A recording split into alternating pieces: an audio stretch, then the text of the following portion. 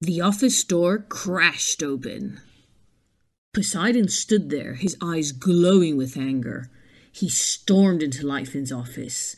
The water around him bubbled and swirled as if trying to get out of his way. Lightfin stayed behind his desk, watching the King of the Sea's face and waiting to see what would happen. Lightfin? My trident is missing. Lightfin cleared his throat. He had a sinking feeling in his stomach. Unusual, as sharks have very strong stomachs. I said my trident is missing. I'm sure it's been stolen. Hello, Your Majesty. Let me ask you, why do you believe your trident has been stolen?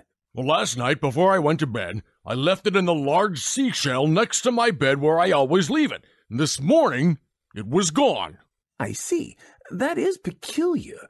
Could one of your merpeople have taken it? For cleaning, perhaps? Do not be a fool.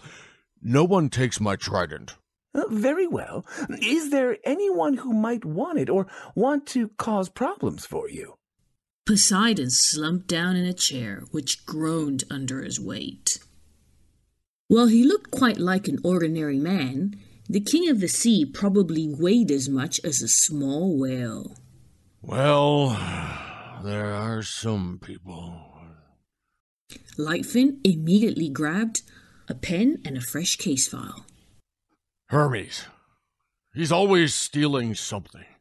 He stole one of Artemis's arrows last week, and only a month before that he even stole Aphrodite's underpants. Now tell me what he's going to do with those. They aren't even his size.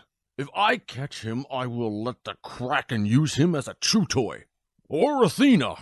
Did you know the silly people from Athens chose her as their patron goddess over me? I am sure she's worried I would be seeking revenge if I had my trident, so she's probably stolen it to prevent me from doing just that. After a slight pause, Poseidon stood up, his face showing concern.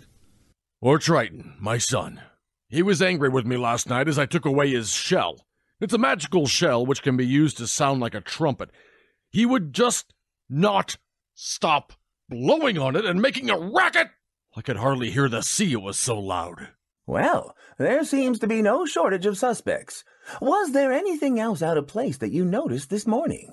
Well, now that you ask, I noticed a strange mark on the ground, like a footprint from a sandal. As we live below the ocean's surface, none of us wear sandals around the house.